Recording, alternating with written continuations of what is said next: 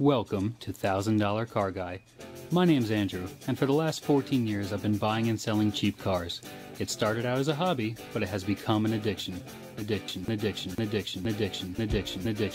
You may own something amazing every now and then, but you always come back to what you know best. And for me, that's cheap cars. Follow me as I turn my addiction into profit, buying a cheap car, putting a few bucks into it, and flipping it for huge profit. Imagine wheeler dealers, chasing classic cars, and mighty car mods all rolled into one and forced to work on a budget of $1,000. Welcome to $1,000 Car Guy. Welcome back to a brand new episode of $1,000 Car Guy. Today is going to be more like the original format of the show. That's why I had the different intro and everything. And we're getting back into cheap cars. So I bought the cheapest car I've ever bought ever in my life, which is saying something, for $250. It's not the cheapest car out there, but it is the cheapest, best running, most reliable. Now I know that $250 may not seem all that cheap, but remember, this is a running, driving, complete car for $250. Now remember, the scrapyard only pays you $200 for a running, driving, complete car right now. Anyway, let's get on to the specs. V6, 6-speed manual transmission, 2-door, 2-wheel drive. That's right, it's a Hyundai Tiburon. Yay! She's still wet from her shower this morning. I should probably wait for that to dry. Ah, there we are. So that's a little bit better. You guys can see more of what's going on here. It has a power moonroof that leaks. The interior's pretty filthy, but it does come with a tremendous amount of change all over. Once I clean it out and collect up all the change, I will let you know, of course, how much we got. Paint isn't terrible. There's just a bunch of fading. It's very familiar with like the Mazdas. It looks exactly like the same amount of fade that they get. So you can see more of it up here. In general though, it feels just like sandpaper. On the driver's side, we got some obliterated bolstering and some more change, as you can see. I didn't stage this, I would never do such a thing. Ooh, look, popcorn. Guessing these are floor mats. Ooh, a pen. Some random wires. Oh, half a pen. Some wires. I don't know. Some wires. I don't know. Probably for like a speaker or something, maybe? I checked the other side, but there isn't one there either. Oh, one thing that's super weird on these cars, reverse. It actually has a lockout. You gotta pull it up and go over into reverse. That's weird. Like Volkswagens, you push down and it's up to the left. Also, yep, stereo works. It keeps flashing different colors. I don't know what's up with that. AC doesn't work. Underneath the hood. Ooh, papers. Okay. Okay. Ow! Okay. I thought I heard change come out. I'm thinking it was just nails. I don't know if the tires are low or just low profile. The car sits tremendously low. Like, my kneecap is basically the same height as the hood. That's pretty low. Gas struts sort of work. New gigantic battery. We might have to save this. Intake that's not connected.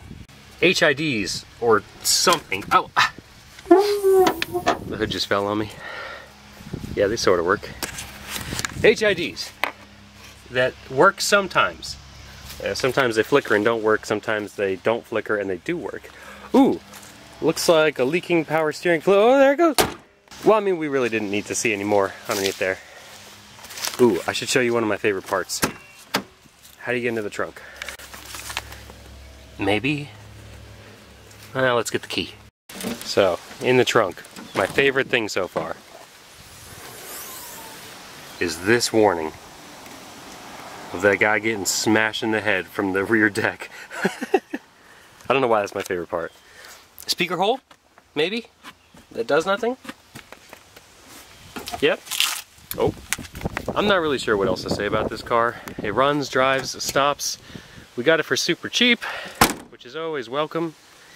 And I think it's just back to the old quick flipperoonie. The only thing I do want to address is the ABS. So this thing has a weird pulsing when you go to come to a stop, basically the ABS is trying to lock it up at all times.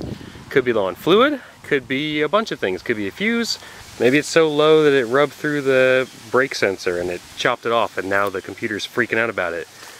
But I have to say, I mean, as far as cheap cars go, it's cheap. If they had made these things rear-wheel drive back in the day, game changer. It would have just been like this cheap shit box that anybody could have bought and went drifting with. But no, they made it front-wheel drive, and they all died a horrible, horrible death. These things are going for like max 1,500 bucks, I think, on Marketplace. I'm really not looking to get any more than 500 bucks out of it. Anyway, I guess we'll start cleaning and see what we end up with. So I had to stop real quick. This is the amount of change. Oh, that's going forever.